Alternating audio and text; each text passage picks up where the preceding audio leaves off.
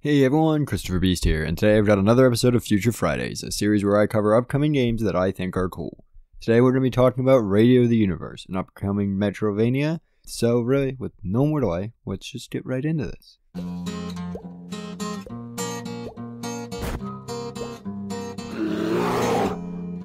So my opinions in this video will be based off what we were able to see and learn about the game from its current beta. These opinions may be different when the game fully releases, but I'm just basing it off of what we can see for now. Let's start off with what Radio the Universe does best. Atmosphere. The atmosphere of Radio the Universe is simply amazing. It's strange and suffocating, telling of ruin and decay without a single line of dialogue confirming as such. Its enemies are strange robotic beings that are extremely mechanical in nature, giving some feelings of golems guarding a lost temple, while having the arsenal and technology to easily blend into a more futuristic setting. This contrast of ability and decay harkens of something beyond us that has now fallen to ruin, and that atmosphere is simply captivating. The atmosphere isn't just in level design, but also in the simplest of things as well. Be it the menus that tell you to upgrade your weaponry, having strange and distorted text, be it cutscenes that tell fragments of a story, leaving us wanting answers that the game really hasn't had the chance to answer yet. Or be it the pacing of rooms equally split amongst puzzles and enemies that embody the Metroid ideals of bullet dodging and attacking. Switching from atmosphere to gameplay, the gameplay of Radio the Universe is very solid. You play as a yellow-cloaked figure with weaponry and dodges that allow it to fight back against the ruins of the tower. Combining high mobility and dodges with your careful planning of attacks, the combat is rather engaging, requiring you to stay careful to avoid death. Radio the Universe also has a unique progression system. As I mentioned earlier, there are menus you can upgrade yourself with using energy. To get this energy, you have to defeat enemies perfectly. What this means is defeating them in a way that their HP hits exactly 0, and doesn't go under it. This adds another element to combat as you have to strategize how to perfectly reduce HP, such that not only does the enemy die, but it does so in a way that gives you a reward, which will have you trying to figure out how much damage each weapon does, and how to combine them in such a way that it all works out. So with great atmosphere, combat, and solid gameplay, we can also sprinkle on the top something I vaguely mentioned earlier, the story and cutscenes. Granted, the game is still in beta at the moment, so the whole story can only be guessed at, but from what we have, it seems truly interesting. Story of a dream that draws people towards this tower, a dream that ends in a whirlpool and causes a desire to continue to fall. We can only guess why the dream is happening, but the way it is presented and the lack of answers we get causes a desire to want to learn more. And I, for one, simply can't wait until we have the chance to do so. To close out this video, I'd like to display all of the above by showing off the final boss of the beta.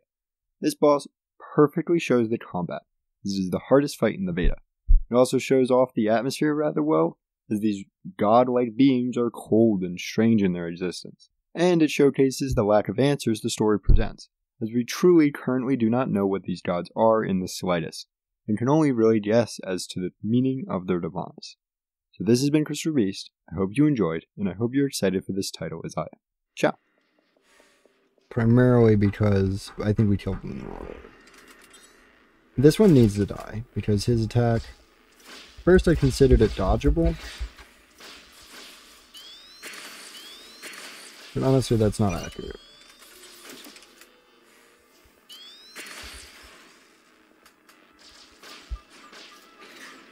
Then you need to die now.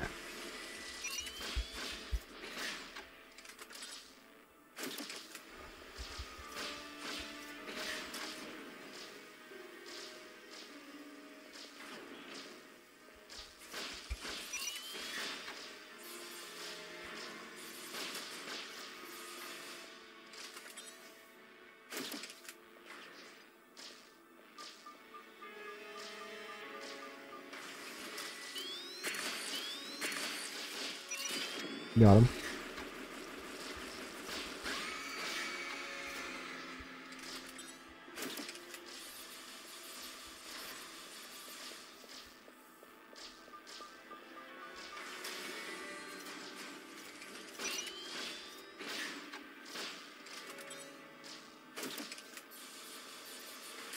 Ow.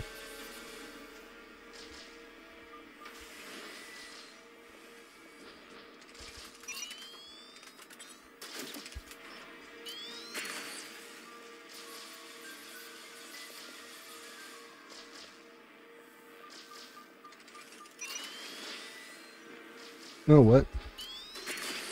I got 2.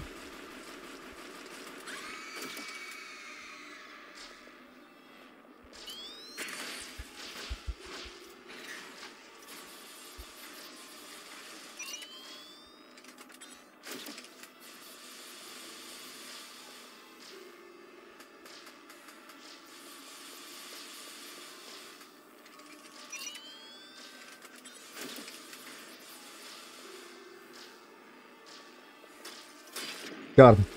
Got him. Got him. When do I think it will come out? I don't know. Don't know. It looks awesome. This game is honestly awesome.